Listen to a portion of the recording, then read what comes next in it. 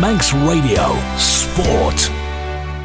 Irlam to get us underway here. Millen Brown to take the starting kick of this game. Can FC Isle of Man finally end this horrid losing streak they've been finding themselves on, or will Irlam pile more misery on the Manx side and continue their campaign to push up the table? Defensively, pretty resilient outfit, this Irlam side. Can they replicate that once again? Daniel Woodyard, the referee, gets things underway, and Irlam get us started. Jack McVeigh with plenty of space halfway inside the FC Isle of Man half. Brings it forward around 5 yards and wants to clip that over the top of the Irlam defence. Charlie Higgins will go and chase on the left edge of the box here. The keeper's come a long way out. Charlie Higgins off the post! And it's cleared by Irlam. Out for a throw-in for FC Isle of Man on the left-hand side. That's lifted the crowd a little bit. Lovely ball over the top from Jack McVeigh to Charlie Higgins, left edge of the box. Thomas Goodwin came out of the Irlam goal, then seemed to hesitate, and Higgins tried to loop it over him from a tight angle, and he clips the outside of the near post. We know what Steve Whitley can do here in this situation. Jack McVeigh's in there, two real clever footballers, and Jack McVeigh's just going to step away, so it's going to be Whitley just looking where Furo Davies is. He's facing the line, so I would think he's the man he's going to hit. Whitley, left-footed outswinger, goes to the back post, headed down by Furo Davies and in! FC Isle of Man lead!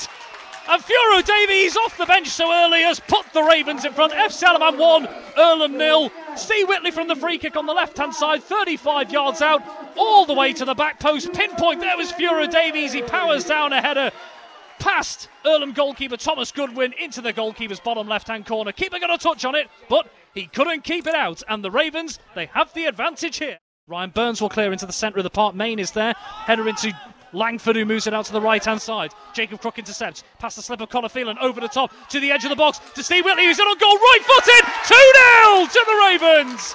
FC Isle of Man 2, Irlam 0. They catch Irlam with a quick-fire double here. Jacob Crook intercepted on the left-hand side, brought it forward a few yards, he clipped it over the Irlam backline, and Steve Whitley beat the offside trap, got to the edge of the penalty area, just took it down one touch, and just squeezed a shot under Thomas Goodwin and into the back of the net. FC Isle of Man, 2 goals in pretty much as many minutes here. Back to John Main in the centre of the FC Isle of Man half here. The danger's not gone. Out to the left-hand side it goes. Crossing in field, Millen Brown to strike one from distance. Oh my word, what a strike! It's game on here. FC Isle of Man 2, Irlam 1, and Millen Brown with a moment of magic there for the visitors. Brings the Manchester side back into it.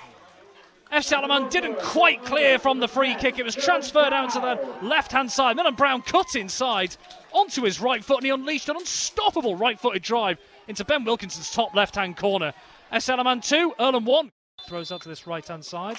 And that will be the last action of the first half here. And the first 45 minutes, the Ravens currently are on track to end their 6-game losing streak, but a lot of football still to be played. Half-time here, FC Isle of Man 2, Irlam 1. Well, goals and points have been so hard to come by for FC Isle of Man in recent weeks and months. Can they hold on or even add to the advantage they've got?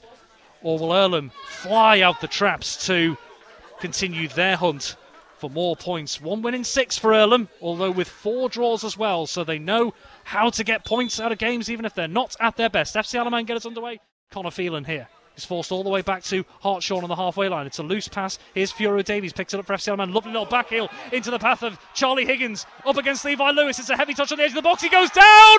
Referee points to the spot. It's an FC Isle of Man penalty. Here he comes. Jack McVeigh steps up, left-footed, against the goalkeeper, into the bottom corner. Cool as you like from Jack McVeigh. FC Isle of Man 3, Irlam 1. Little stutter from Jack McVeigh.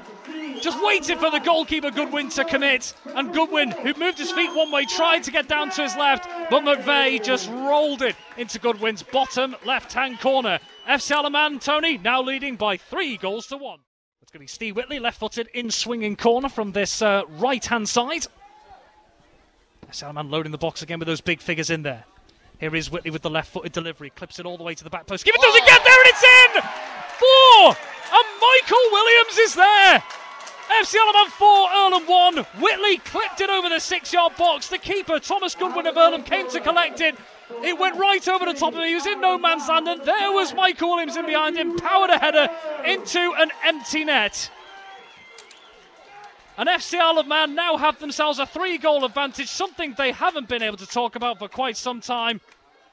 And all of a sudden the atmosphere has lifted even more around the bowl. So FC Isle of Man 4, Irlam 1. John Main has stepped away, so Andrew Langford is there. Right-footed outswinger all the way to the back post. Looking for Jacob Holt. Good save by Ben Wilkinson over the top. Irlam corner on the left-hand side. It was a great delivery from Langford to the back left-hand post. Jacob Holt was in there, the centre-half for Irlam. Got a good connection on it, but Ben Wilkinson just managed to tip it over the crossbar. Yeah, great touch, wasn't it? Because he was right in front of him and came right the way close to his face, and he managed to just parry it away. Corner to deal with. Irlam can break down this left-hand side. Cunningham forced in field here, bundled to the ground by Furo Davies, who goes flying in on Alfie Walker there, who tried to get away. It was a late challenge by Furo Davies here, and a more pushing and shoving going on between the two players.